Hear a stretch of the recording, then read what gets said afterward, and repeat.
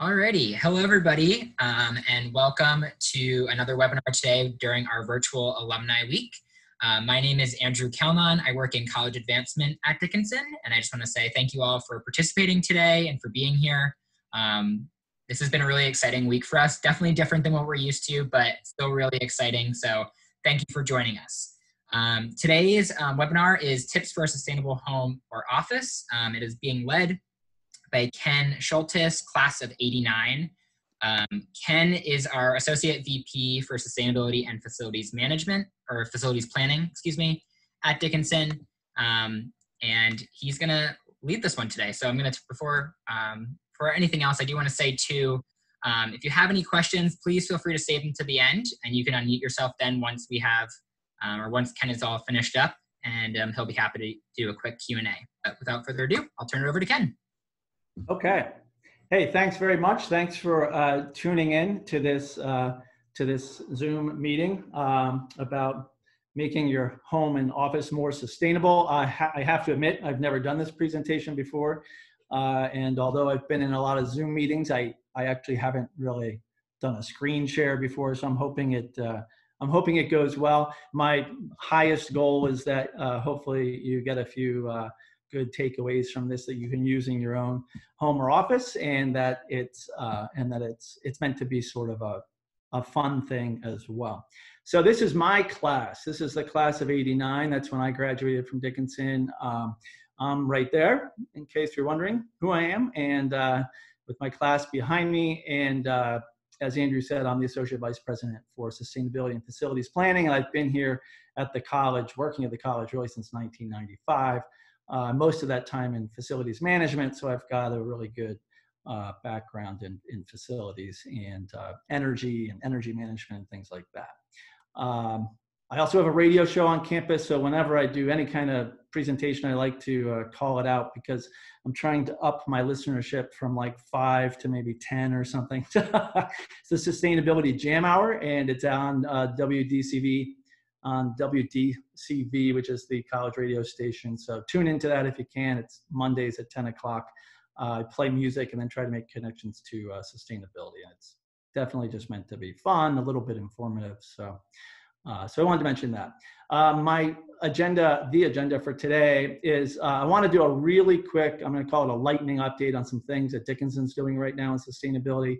I want to do this quickly. I know that might not be why you tuned in, but since it is Dickinson's Alumni Weekend, I thought that we should spend at least 5 minutes maybe just going over some recent things that have happened here at the college. There's some really exciting stuff going on in the area of sustainability. Then I want to do a really quick couple of slides on why I think this is important, but I'm sort of envisioning that if you're here tuning into the webinar that you already think it's important. So I'm certainly not going to spend a lot of time on that, and I just want to get to the top 10 tips pretty quickly here and spend a little bit more time on those.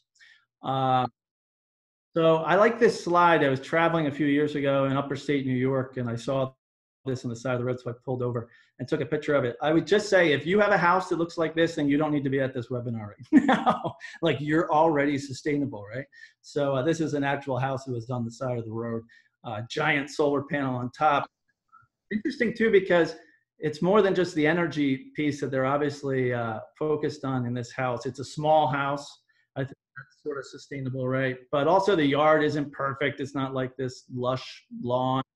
And, they're just sort of maybe not fertilizing, maybe not watering too much. And that's actually really sustainable. So I'll have a few thoughts on that later in the meeting here as well. Okay, so I want to do this lightning update on things that are going on. It's going to be really quick. If something I show you a picture of makes you want to talk about it more, we can, as Andrew said, do that at the end. First of all, this is our first year of carbon neutrality here at Dickinson College. So this has been a long time coming. We've made this commitment to be carbon neutral about 13 years ago, and we slated 2020 to be our getting there, and we're doing it. So 2020 for us ends at the end of June. So it's really exciting. We're one of the top 10 colleges in the country to hit this goal, to achieve this goal, which is really exciting. And we're tied with Allegheny College in Pennsylvania. They also announced this year that they're carbon neutral. This is our solar field on campus. It came online a little over a year ago. It's it's a 3 megawatt solar field. It produces about 25% of the electricity consumed at the college. And so it's a really exciting thing that's happening here on campus. If you're familiar with Dickinson Park, this is just a quick map. Um, if you know where the the varsity baseball field is up there, and the soccer fields and softball fields are up there. This is just to the west of that. And it's really kind of a beautiful array, I think. I mean, I'm into this stuff, but I think solar panels are sort of aesthetically appealing. But let me just say that web site up in the corner of the screen here, dickinson.edu/carbon neutral.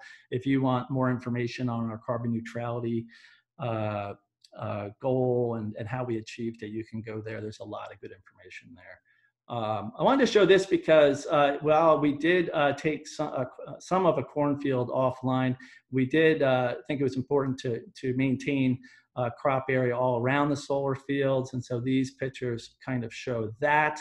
And then this is a recreational trail on our Dickinson property that goes all around the solar fields and around Dickinson Park. It's a 5K trail, so the cross-country team utilizes this now for their practices and meets. And it's just a beautiful area, and hopefully these pictures show that. This is Matt Steinman. He's the assistant farm director. So we are taking care of the ground underneath the panels with sheep, which is a really sustainable way to do that. If we didn't do it with sheep, we'd have to be mowing that, and mowing obviously emits carbon and isn't the most sustainable way to take care of a plot of land. So we're doing this with our sheep, and actually we found that it's been really successful so far, and the sheep seem to like it. It's not causing any neighbor problems. We literally last year we had 80 sheep in our herd at the college farm, and all 80 of them came up here and were eating grass underneath the solar field. So it's all sort of exciting. So they're our mowing team. They're the solar mowing team, and this picture shows that. So this solar field isn't our only solar on campus. We actually have about 10 other solar arrays on campus. This shows the solar trellis behind Althouse and Old West. Kaufman Hall, which is the building that houses most of the college's sustainability programs, has quite a few solar arrays associated with it. This picture shows some of those on the roof, and this is some solar arrays. You can just barely kind of see it there above the brick building. And also there's a ground mount solar array in that parking lot. And so I just wanted to give a sense of the fact that we're pretty into solar, and it's been a big part of our climate action plan and getting to carbon neutral. This year we were able to install 3 EV charging stations, and we're really excited about that. I mean, basically, you have to have these charging stations in order for people, I think, to be willing to buy an electric car, because they need a place to charge it. And so sort of a chicken and egg situation between do people buy cars first, or do the stations go up first? And at any rate, we have had people certainly over time wanting these stations on campus, and we were able to install these with a grant, actually. So 75% of the cost of these was paid for by the PADEP. So that's we're happy about that as well. We have a LEED Platinum Residence Hall on campus now. This is our new residence hall on High Street, and it's one of the only LEED Platinum residence halls in the country. And so we were really excited to get that certification. I will say that's our 7th LEED building on campus, LEED certified building. All the other 6 are LEED Gold, and this one's LEED Platinum, which is the highest level. Stormwater is an important aspect of being sustainable, and how you manage stormwater to protect local waterways and watersheds. And so we do have a few areas on campus that have been challenging. If any of you lived in the quads, you might remember the quads flooding and big rain events. And so we actually worked with the borough, and the borough received a grant and helped us put in this curbside water basin, which is a very sustainable way to handle the storm water out there. And it's worked. The other night there was a huge rainstorm, and I happened to be at Messino's getting dinner, and I decided to run over and make sure the quads weren't flooding, and they weren't. So we were really happy about that.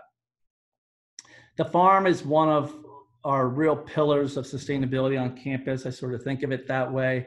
And I'm not going to talk a lot about the farm because I could talk forever about the farm. It's just an amazing, sustainable place. And this picture shows that.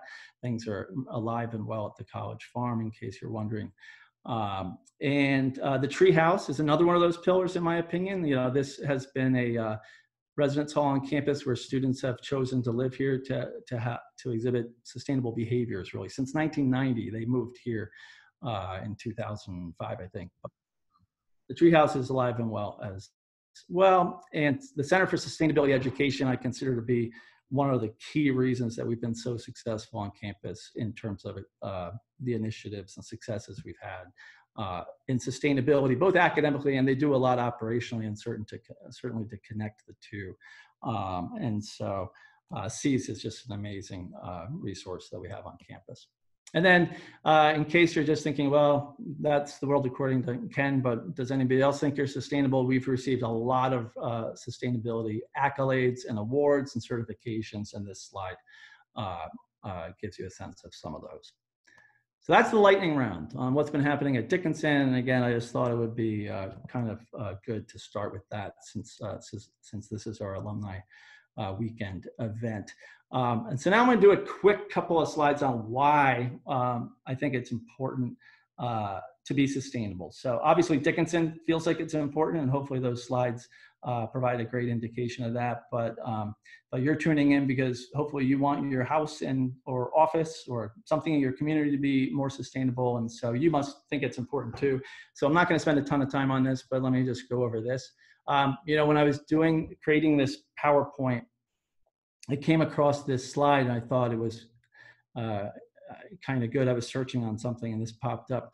I like this. The earth laughs and flowers. So if the earth laughs and flowers, we definitely have to take care of the earth, right? So we need to be sustainable. We need to change our behaviors and the way we do things in order to allow the earth to sustain future generations. And so I really liked that quote.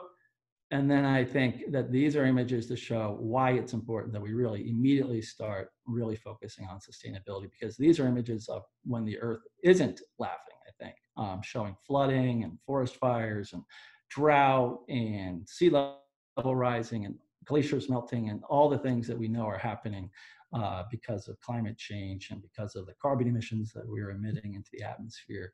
And so these images hopefully provide a good sense of why this is important.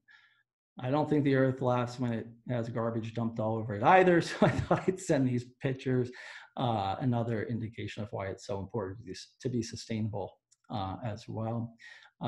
Here's an image of smokestacks from a power generation plant. And I like this picture because it's so disgusting, and I hope that when people look at it, they're like, "Oh my God, I got to start doing something." And so that's kind of why I'm showing it. But electricity that we get off the grid obviously is responsible for a huge portion of the emissions that we have in our carbon footprints, and so it's important to start changing those systems to more sustainable generation systems. But also the carbon emissions and just plain old pollution that comes out of our tailpipes of our cars and out of airplanes. I think this image, hopefully, when you look at it, is like, oh my God, this is horrible. We can't, this doesn't make any sense, and we need to start making changes.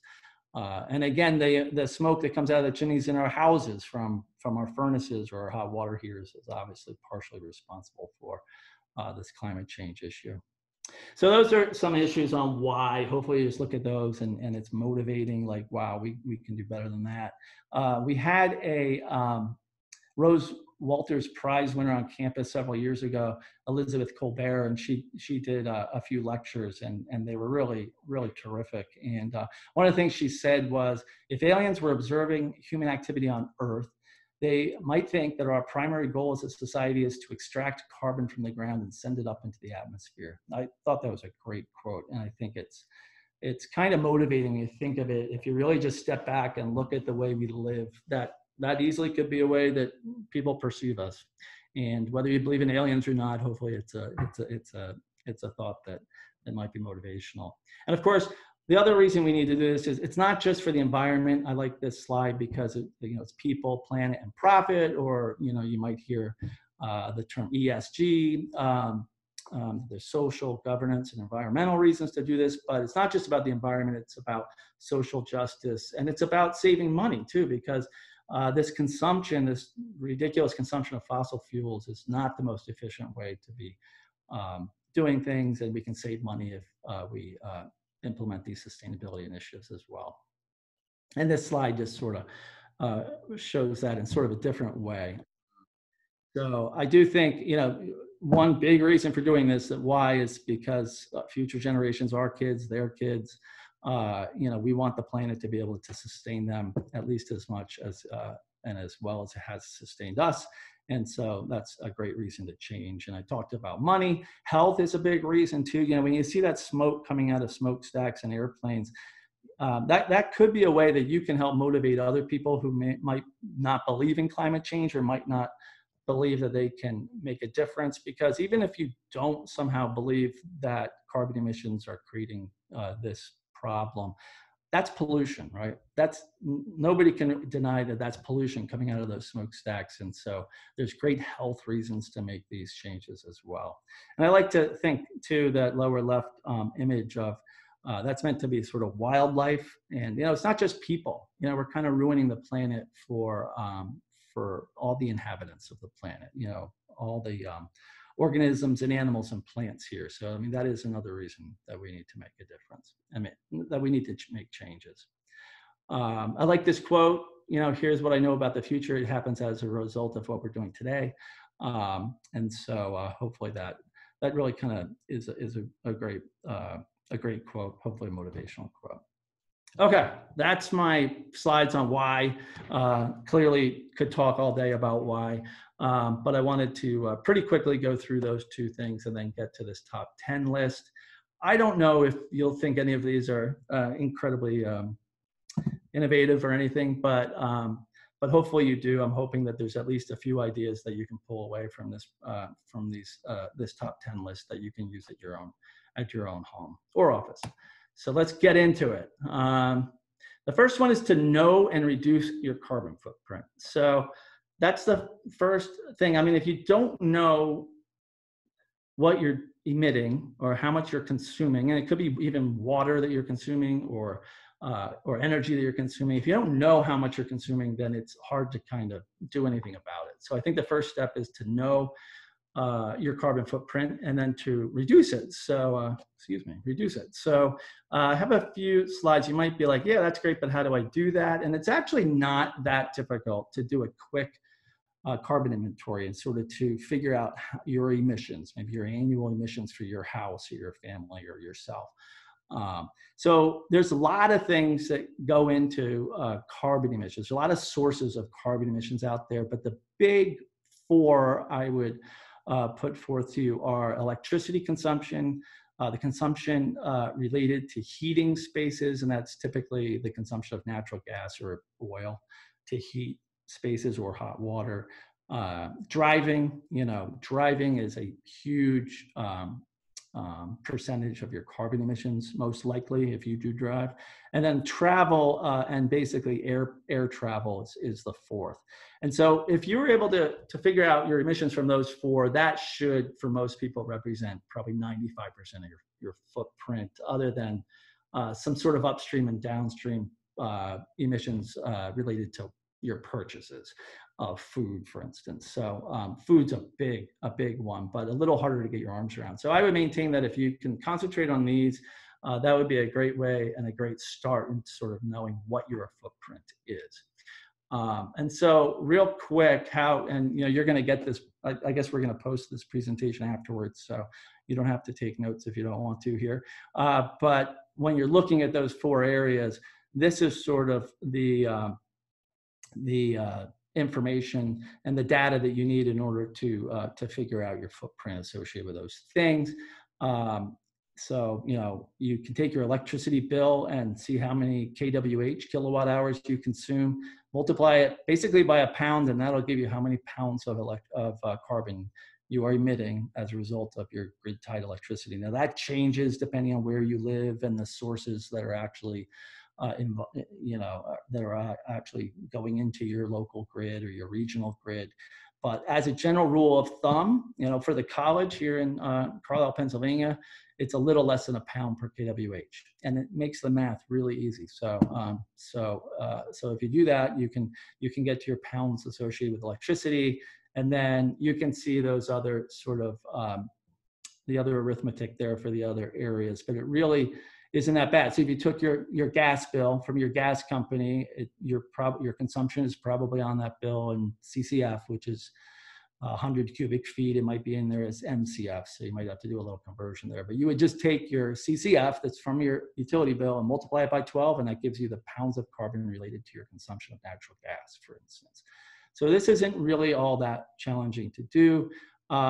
Gasoline, when you burn gasoline, and this is what we're talking about here, is burning fossil fuels, right? So when you burn gasoline in your car, you're emitting 20 pounds per gallon. Doesn't matter about what you're, in that sense, I mean, that's just sort of like a law of physics or something, right? Like, it doesn't matter if you have a 40 mile per gallon car, a 20 mile per gallon car. When you burn a gallon of gasoline in that car, it's 20 pounds per gallon. Now, you do need to know your fuel efficiency in order to calculate your emissions. I'm going to talk about that in the next slide. And then when you take an airplane, just so you know, the calculation there is you're emitting 0.4 pounds of carbon per air mile. So if you can figure out how many miles you're traveling, multiply it by 0.4, and that gives you your pounds for going in a plane. And a quick tip, if you don't know how many gallons of gas you purchase a year, like I wouldn't know that, that would be really hard to figure out. It's a little easier to figure out the miles that you drive per year. So if you just take your mileage and divide it by your miles per gallon, that'll give you your gallons. And then you can just use that 20-pound multiplier for that. So real quick, that's how you get to pounds of carbon, but typically carbon's measured in metric tons. So a metric ton of carbon is a way that people compare their carbon emissions to other people or organizations compare to one another.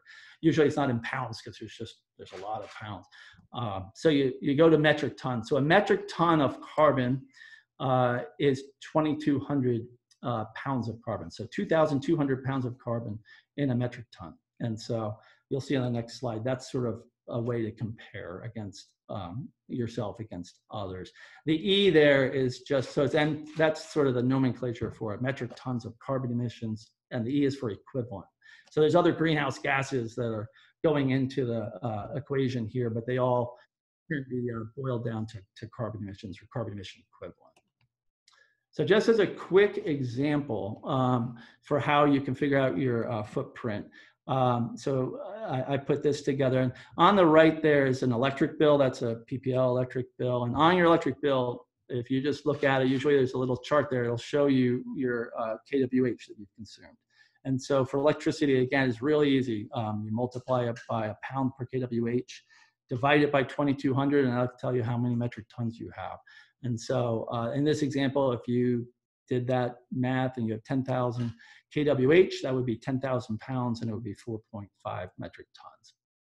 And so I don't want to bore people by going over all of this, but that gives you an example of kind of what you do. And if you're just looking at those 4 areas we talked about, this actually isn't all that involved.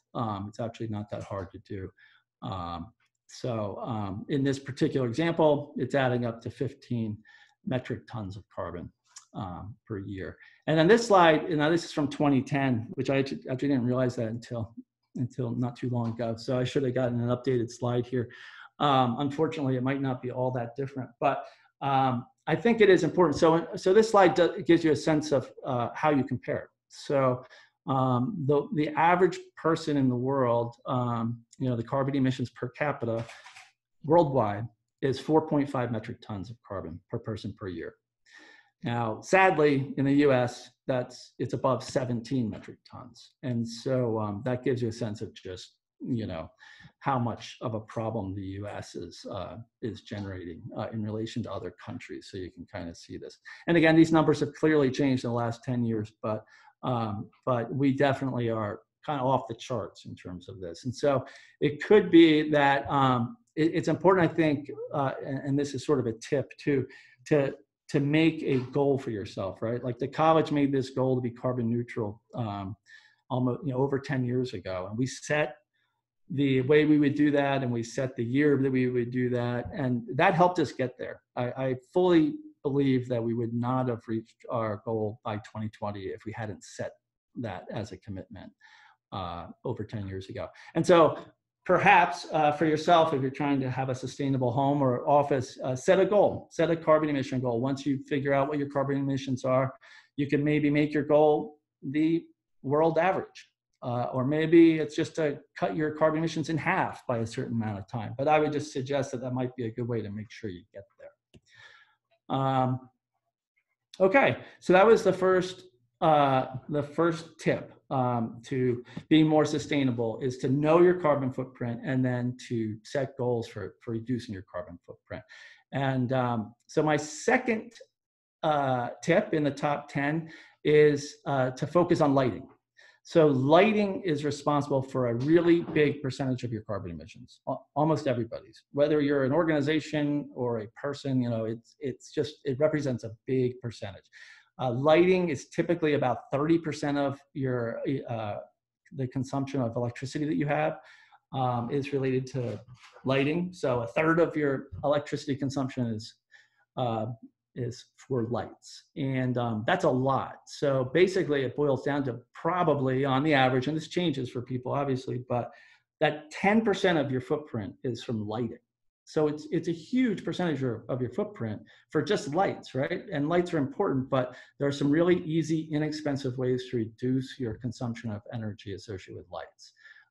So one is LED lights. So hopefully you're already sort of bought onto the LED train, and if you haven't, I highly suggest you do. I mean, LED lights are way more efficient than any other source of lighting out there. And they've come way down in price, and they last way longer than any other light bulb out there. And so really LED is sort of a no-brainer right now in terms of achieving a more sustainable house or office. And I will say, some people are like, wow, I don't like the color of the hue of the LED light, but really you can get an LED light at this point in almost any colorway. It can be cool, it can be warm, and basically they make an LED light bulb to replace almost any other bulb. So you don't have to replace the whole fixture. At this point, they have bulbs that fit into the fixtures that are out there for the most part, and so it doesn't have to be a really expensive venture to take a big bite out of your emissions related to lights. And then some other examples of things you can do is dimmers. So if you have lights that dim, when you dim a light, it's using less energy. Producing less light, it's using less energy. So that's a way to cut your emissions. Motion sensors obviously are great. If you forget to turn off your lights, they'll do it for you. Daylight controls are good. That's like dusk to dawn. So a lot of people have a daylight control on their outside lights so that they go off during the day and they only come on at nighttime. But you can do that inside too. If you happen to have a room that gets a ton of natural light, you could put a daylight control on that, and that'll make sure that the lights go off when there's enough light coming in the windows. Do it in the dark events is something we do at the college. There's no reason you can't do that at home. So it could be a fun thing. Maybe if you have kids, maybe just sponsor a night where you're like, hey, let's turn all the lights out tonight and do something fun, or do something outside or something like that. So, there are ways to make this stuff fun. I put window treatment management too, like my bedroom at home gets a lot of eastern sun. And, I close the shades at night, but if I can forget to put them up during the day, but I mean, there's no reason I would have a light bulb on in my bedroom on most sunny days, certainly, but I have to remember to put the shades up. So, it seems stupid and sort of silly, but it is important. The shades can really help in these efforts as well. All right, so that was number 2, and that was lights. Number 3 is thermostats, and I'm not going to these aren't like rocket science things, but so far, and thermostats are really important. And if you have a thermostat that you can't program with a 7-day program and different time of day programming, you really should get one. It would pay for itself in no time. Obviously, Otherwise, if you have to remember when to set back your heat at night, or if you're going away, or when you go to work, it's just not going to work well if you're doing that every day. So at this point, you can get a really good programmable thermostat for less than $100. And you can, for about that amount, get one that's wireless. And if you do forget when you leave your house to set back the heat, you can literally just on an app on your phone, set back your heat. So at this point, I would highly recommend that you employ programmable smart thermostats in your house.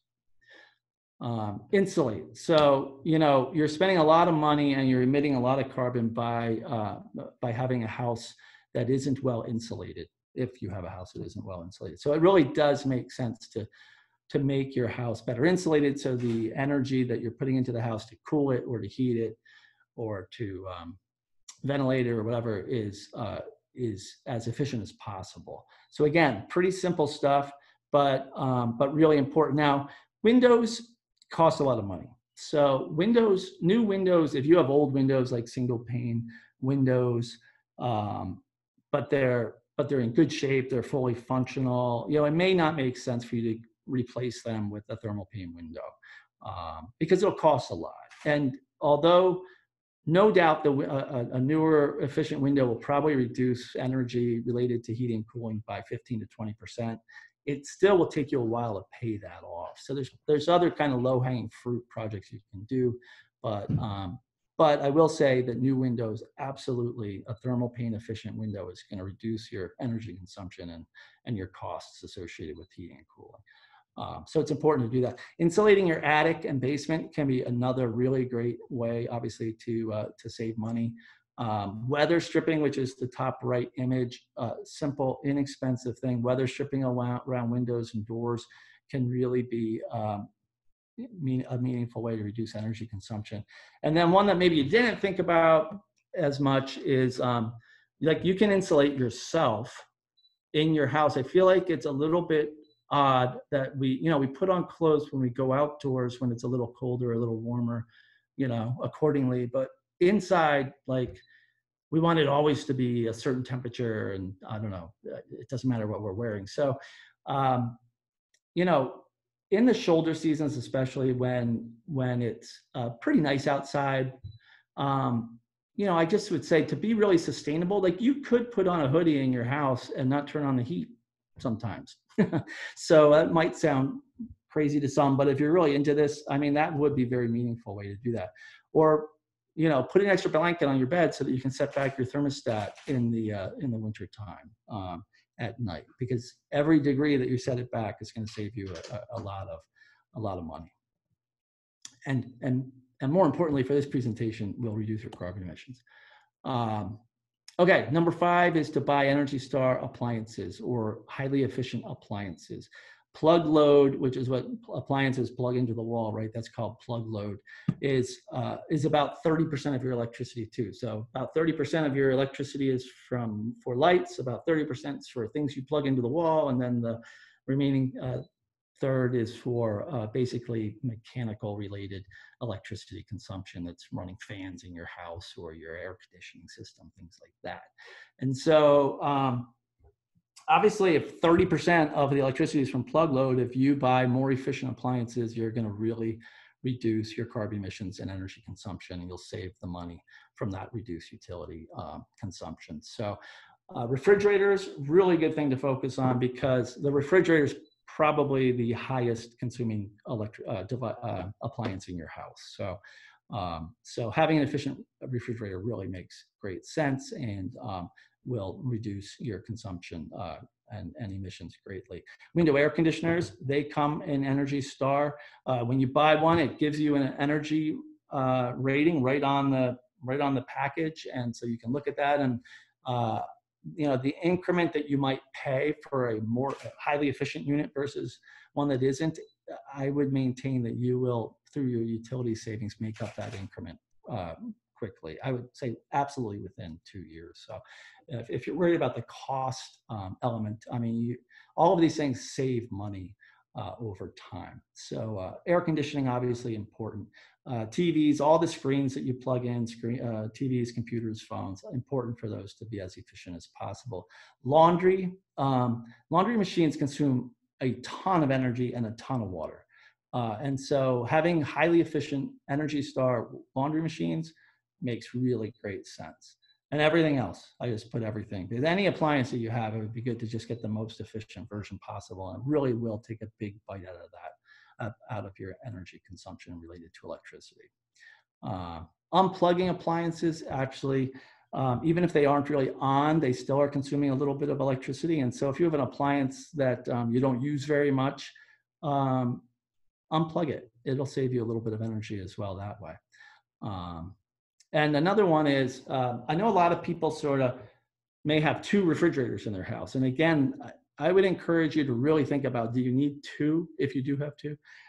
Because the refrigerators use a lot of energy. And, I think most people, if they have two, they probably had to replace the refrigerator, and then they might have been just like, oh, I'll put the other one in the garage or the other one in the basement maybe, or whatever. But the reality is you just made a decision that's actually costing you a fair amount of money, and that's resulting in a lot of carbon emissions over the course of the year. So that's a tip as well. Number 6, reducing the consumption of hot water. So hot water in your house is responsible for a percentage of your carbon footprint. And so to the extent that you can use less hot water, you will reduce the energy associated with that and the emissions associated with that. So this slide just gives some tips for that. So a lot of people think of water, a lot of people may think, wow, that's water, and yeah, I want to reduce my water, but that's not really an energy thing. But it is. It's obviously an energy thing because the water in your house is being heated by your water heater, and that's presumably either electric, and so it's being fed off the grid, or it's a natural gas water heater, which is emitting carbon emissions right out of your house's chimney. So here, the tips are pretty simple. Taking shorter showers. Showers obviously are a big consumer of hot water. Putting low flow sinks and showers in, so putting in a shower head that actually uses less water less gallons per minute, obviously saves on not only on water but also on heating the water. So that's a good one. Washing clothes in cold water is a great way to reduce your energy associated with hot water. Only washing your clothes when you have a full load is a great one too. When it comes time to replace your water heater, I think it makes perfect sense if you want to have a sustainable house to get the most efficient system possible. And so one thing I would consider, we've done this on campus, is to consider an instantaneous hot water heater. That's a hot water heater in your house. It heats, there's no tank. It's a tankless water heater. And so there's a lot of energy associated with just keeping the water in your water tank hot. But these heaters don't have a water tank, and so they're not consuming any energy related to that. They're heating water as you need it, and so that's a great way. They do cost more, but definitely will reduce your energy associated with hot water. Putting even a simple insulated jacket around your water heater is something that you can ask a plumber to do, or perhaps you can do if you're good with things like that. And then hands-free faucets. With COVID-19, hands-free faucets I think are going to make like a huge I was going to say a comeback, but I think people more and more are concerned about obviously not touching things in the bathroom. And so a hands-free faucet, it's only coming on when your hands are underneath it. And, typically that's not thought of as a residential thing. It's more of a commercial thing, but there's no reason that you can't in your house have hands-free faucets. And certainly in your business, it makes perfect sense to have hands-free faucets, because in addition to being healthier, you're only using water when you need it, when your hands are underneath that. And so like with COVID-19, where we're supposed to sing things twice through and, lather up for 20 seconds, a hands-free faucet can make a big difference. So that's another good tip. Okay, I hope everybody's like staying with me here. We're almost done, and then I really do want to get your questions as well. Gasoline, the energy, the emissions that you're responsible for associated with driving are really significant. Typically about 20 to 25% of your footprint is, it depends again on whether you drive and how far you are from work and how much you travel. All those things obviously are variables, but for most people, it's about 20 to 25%. And so to the extent that you can drive less or reduce your gasoline consumption associated with driving, that's a great way to be more sustainable, obviously. So this slide gives a number of ways that you can do that, and they're all pretty obvious, but hopefully if wherever you're driving is a distance that you can walk, hopefully you can walk or ride your bike. You can carpool. Carpooling immediately cuts emissions in half associated with the people involved in that equation. Public transportation, obviously a great way to reduce um, your emissions associated with driving your own car. Zoom meetings like this, you all didn't come to campus, right? We're doing this over Zoom. And so we're all saving a lot of, anybody who would have driven here otherwise, we're not consuming that gasoline and emitting those emissions. So that is a way to reduce your emissions associated with that. Mowing your lawn, typically you're using a gas-powered mower. And so if you get a reel mower or if you try to strategically change your lawn a little bit so that you don't have to mow it as often, that's a good way too. And then there's some more kind of things associated with schedules that, strategic kind of sustainable schedules that can reduce your emissions associated with driving. Like if you work 5 days a week, 8 hours a day right now, then you're driving to the office 5 times a week. But if you go to 410s, you're only driving to the office 4 times a week. That's going to reduce your gasoline consumption too. And one thing that may come out of the COVID-19 crisis is, I think people are getting used to Zooming a little bit more and working from home. And so maybe even after we get through this, maybe that it will be more viable to, maybe you can't do 410s, but you can work from home 3 or 4 days a week. And work from home 2 or 3 days a week, whatever it is, but you can work from home a little bit, not have to go into work all the time. So those are some possible tips. Airplane travel, again, it really adds up for people who travel on airplanes quite a bit at 0.4 pounds per mile. For the college, airplane travel represents, I think, about 15, I think maybe 15% of our overall emissions or more are from air travel associated with college business. Really adds up. So if you do travel a lot, to be a little more conscious or to be conscious about the fact that air travel does result in carbon emissions is a great thing. If it's possible to fly less, that's obviously a sustainable thing. But you also could consider offsetting your emissions associated with travel and that air travel. And that's actually a really easy thing to do. Actually, offsetting your emissions means that you're investing in a project elsewhere that reduces carbon emissions. And so many airlines, even now, you can, as you're booking your flight, you can ask to offset your emissions, and you pay an extra $10 or $15, and your emissions associated with the flight will be offset. So I would encourage you to investigate that, because that's a great way to be more sustainable as well. I was going to spend a little bit of time on RECs and offsets because it is an important thing. The college is achieving neutrality this year, but 75% of our emissions are being mitigated through offsets or RECs. And so you can do that as well. Anybody, any business can buy RECs or buy offsets. And again, that's investing in a project elsewhere where emissions are being reduced. RECs are renewable energy credits. They are used to reduce your emissions associated with electricity consumption only, really. So a REC mitigates, if you purchase a REC, a renewable energy credit, you are mitigating 1,000 kWh of electricity. And so you can go online and find different companies where you can buy RECs from a wind farm, perhaps, or a big solar project, or hydro plant, electricity plant. They all have these credits, and you can buy them, and in that way reduce your emissions as an offset. A carbon offset's a little different. So if you think of it, a REC, a renewable energy credit, comes from putting carbon neutral energy into the system or onto the grid. So solar power generates electricity, carbon-free electricity, and it goes onto the grid. So it's putting carbon neutral energy into the grid. A carbon offset is a project which actually pulls carbon emissions out of the air or prevents carbon emissions from going into the air in the first place. So they are a little different. So a carbon offset, an example of that is a tree planting project, which you've probably heard about.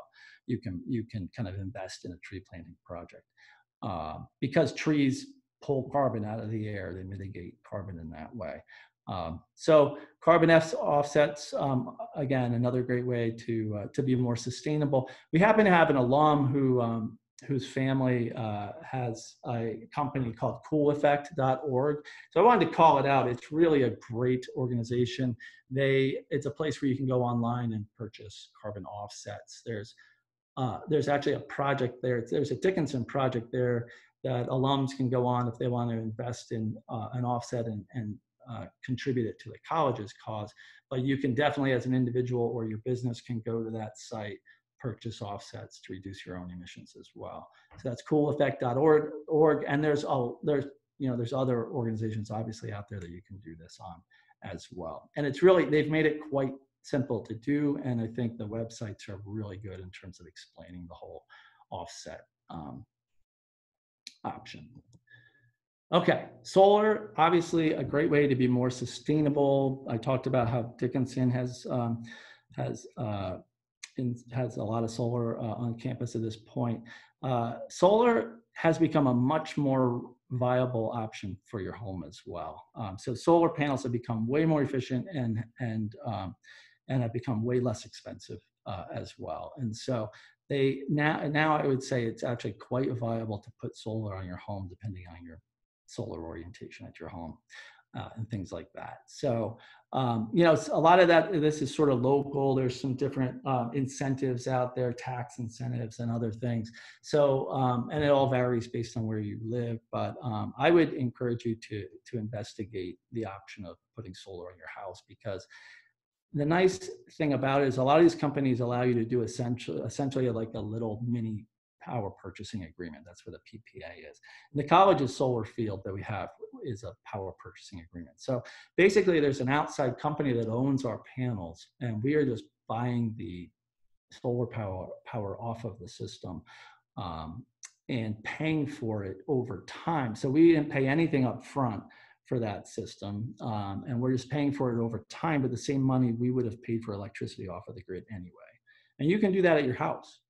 And it's become viable enough economically that this can really work for you. So literally, you could have solar installed on your house, and you would pay for it over time, in exactly with the same money you would have paid the power company. So, so it's become really viable like that. So I would strongly encourage you to investigate that. If you're replacing your roof, I would encourage you even more to investigate it, because sort of synchronizing your solar panel installation with your roof replacement is the best way to do that. Oh, and if your roof isn't good, the picture in this slide does show a ground mount solar array that you could put in your yard if you have a yard that could accommodate that. So it doesn't have to be on your roof. Okay, number 10 is to have a more sustainable diet. So food, emissions, overall worldwide emissions result from food. The production of food and getting it from the farm to the table is over 25% of the emissions out there is related to food. So if you want to be more sustainable, I would maintain that this is almost a prerequisite to really try to have a more sustainable diet. And this slide gives you some examples of how you can do that. So one way is to eat less meat. All meat is actually very carbon intensive to get from the farm to the table. And so plant-based meals are way less carbon intensive. So eating more plants and less meat, and especially red meat, will result in less carbon emissions. And so it's really an important way to be healthier and more sustainable. Obviously, eating organic, buying local foods, all really sustainable ways to go. And I would maintain, again, somewhat of a prerequisite for being sustainable, or having a sustainable house, or even business, would be to consider these things and to waste food less. So to kind of right size the food that you're that you're putting on the table to what you're actually going to eat, so that you don't waste the food is obviously important as well. And this slide just shows, again, that 26% of the emissions are worldwide are from food production. And then I had a 10A, and I'm not going to spend a lot of time on this, but I ended up at the end of the day having more than 10 things. So I have a few other things, but just reducing waste, obviously, again, sort of a prerequisite to having a sustainable home or office. Need to recycle. Composting is so easy to do for most people. I mean, if you live in the city, perhaps a little bit harder, or in an area where you don't have a yard. But composting your food waste is a great way to reduce the amount of waste you're sending to the landfill, and then actually to use the compost on in your own garden or in your yard is a great thing to do. And then reduce, recycles. Recycle is obviously part of this. On campus, we eliminated straws last year. So there are no straws on the Dickinson College campus because straws are not a sustainable thing and not really a necessary thing. And then purchasing conscientiously. So purchasing not only locally, but purchasing products that come from a business that has a great record in terms of social justice is a great way to be more sustainable. Purchasing things with a high recycled content is a great way to be more sustainable. So those are all good ways to have a sustainable home as well. Your yard is actually a responsible, there's a lot of sustainable things that relate to your yard. This slide goes over those. I'll try to go over this quickly, but basically I would say if you're able to reduce the amount of turf and just sort of grass in your yard, that would make you a more sustainable person. Grass itself is actually a very unsustainable plant. In order for grass to be lush, it requires water and fertilizer and constant mowing. None of those things are sustainable. So it makes sense, to the extent that it's possible for you, to really kind of reimagine, maybe redesign your yard in a way that you can maybe crop out grass areas and have more mulched areas and other planting areas, so that you don't have to mow, fertilize, and water constantly. So probably that would be the one thing I'd want to call out the most on this list. Obviously, trees are incredibly sustainable plants, right? And they provide shade for your house, so you need less energy in the summertime. They mitigate carbon, they pull carbon out of the air. So planting a tree is a great way to be more sustainable. Talked about composting and using that compost in your yard. The last one there, I think is kind of interesting. Because stormwater is a part of your yard too, and having rain barrels and trying to use the water that hits your property on your property so that it doesn't go into the stormwater system is a great way to reduce, really to protect the waterways in your area.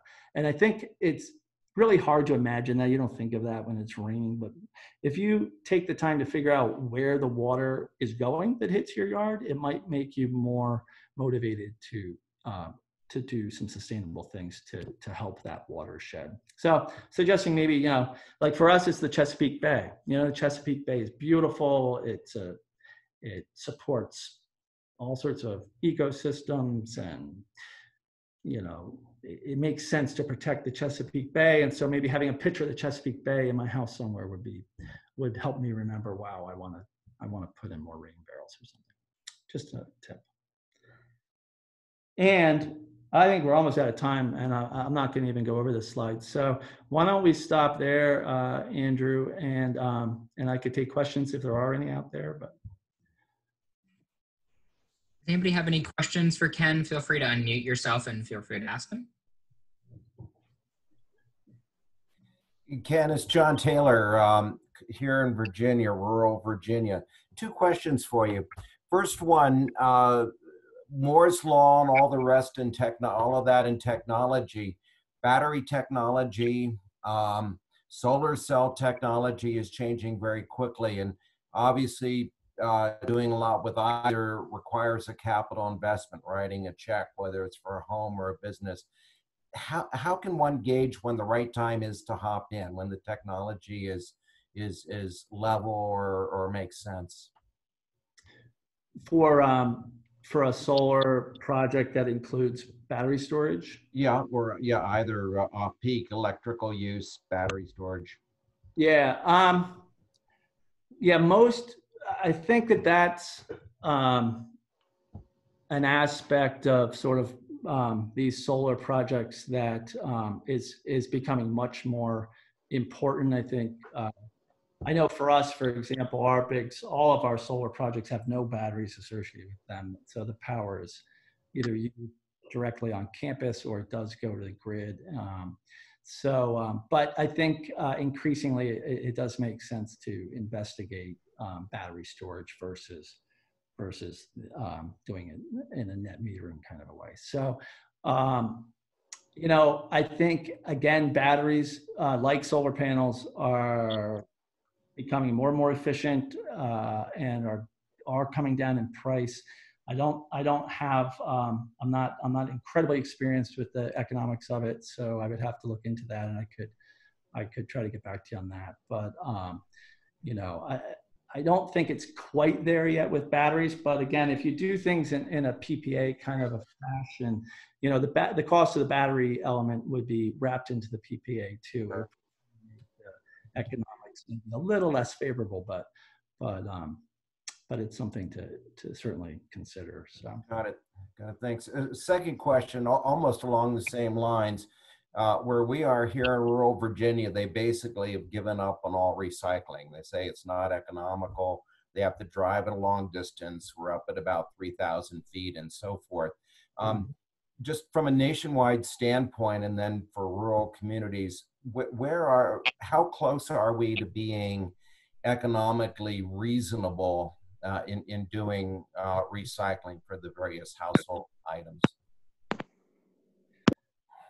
You mean in how close are we to kind of having options that out there so that you can recycle and I'm not sure, is that what you're saying? Sure. At what point does it make economic sense? I certainly know out here when they've done it, they've said this is an enormous cost to the county. It's not break even.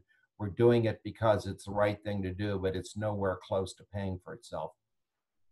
Yeah, I mean, I don't know if I have the answer to that exactly. I will say, it's true that a lot of the recycling from the United States was actually being sent to China, and that got halted not too long ago, and so that's thrown a lot of constraints on recycling at this point.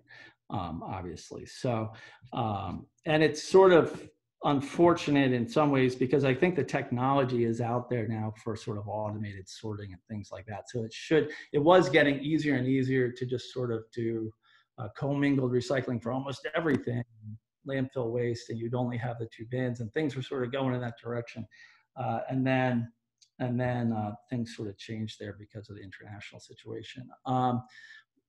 I don't know at what point the economics start making sense, truthfully. But I mean, I guess my opinion on it is that it's of critical importance, and so people aren't used. This is sort of the problem: is people aren't used to paying to do something responsible with their waste, and so God forbid we have to pay $10 a month to recycle, right? But because we're just not used to it, but I think increasingly it's just going to be something that becomes much more commonplace, and it's just going to be necessary, So I don't know if I have the exact answer to that. I think it's so different for depending on where you live, too. So I'm not sure there's one answer for this, which sort of solves it for everybody. But I think. Ken, David Bennett with a question, if I may. Yeah. You talked about dimmers being energy efficient. I'm not an electrical engineer, but I do know that a dimmer generates heat. Generation of heat by electricity consumes electricity. And I've always wondered if the energy saved in the light bulb is not being used by the dimmer switch. I think there is some energy being used in the dimmer switch, but I think it's relatively minor, and the energy that reduced wattage of the actual bulb outweighs it by quite a bit. So, and I do think that dimmer switches have also kind of advanced in technology too, so that I think that they are more efficient. But I think there is a little bit of energy loss there, but it doesn't outweigh the. I also read someplace, Ken, that using battery chargers for your cell phones and other devices and leaving them plugged in consumes electricity uselessly. You had mentioned about larger appliances consuming, like the microwave, little light bulb, the timer consumes electricity. But so does my iPhone charger unless I unplug it. Yeah, that's a great point. I mean, I think, and I think that's something probably a lot of us do is just plug in our phones and leave them there, even though they're fully charged. I do think that I do know some of the newer charging devices, and I think they do this because I also think leaving it plugged in like that isn't necessarily good for the battery. So I'm not sure what their motivation was, but I think that some of the newer devices actually do stop the electricity going into the phone at the point that it's charged. And so that, I think that protects the phone. I think it protects the life cycle of the battery, and I think it reduces energy consumption. So I mean, those are all good things. So hopefully things are moving in that direction. But by and large, unplugging things that do not need to be plugged in makes great sense. So, and you do reduce, like you said, it's the light on the clock of your microwave, it's consuming energy. So, so it does make sense. It's a little bit inconvenient maybe to do that with everything, but it will result in reduced energy, reduced emissions, reduced cost. So. Thank you. Yeah.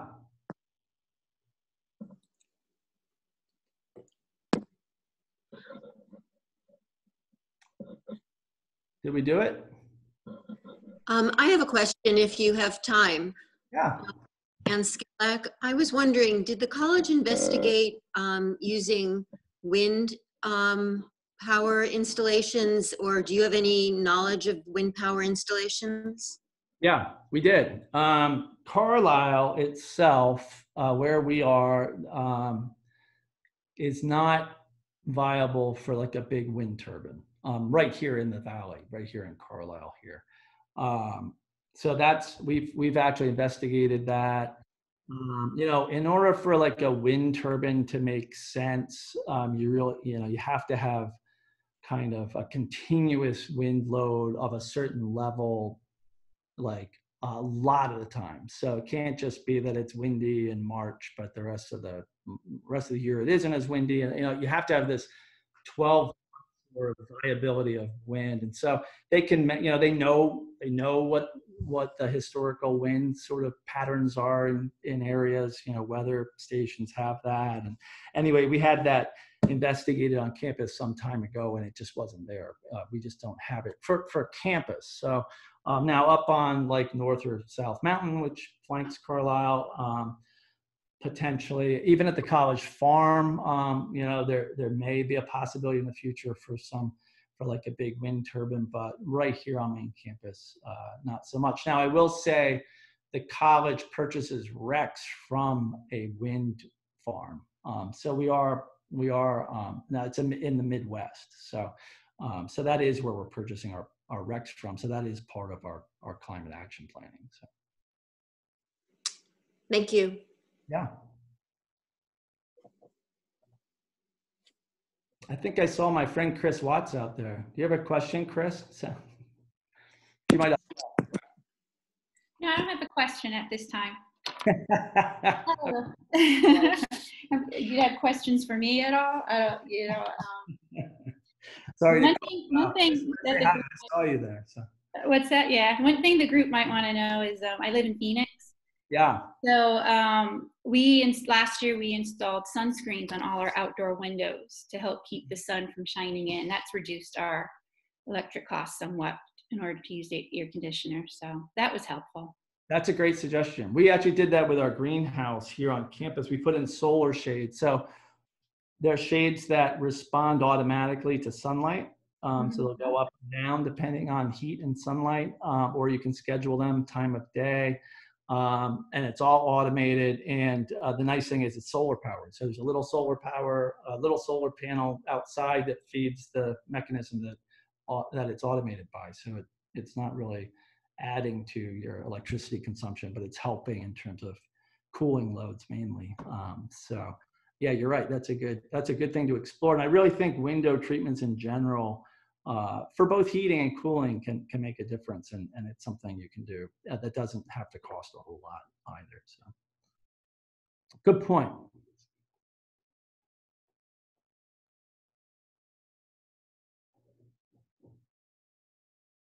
Okay. Well, I will just say thank you so much for tuning in. I hope this was useful or at least somewhat fun. And I really appreciate it that you took the time to listen in today. Well, thank you very much. Thank you. And it was useful and fun. Great. Thank you. Ken, you want to stay on for a little bit and catch up? Sure. You can do that. Take care, everybody. Thanks a lot. Thank you. Thank you. You're welcome.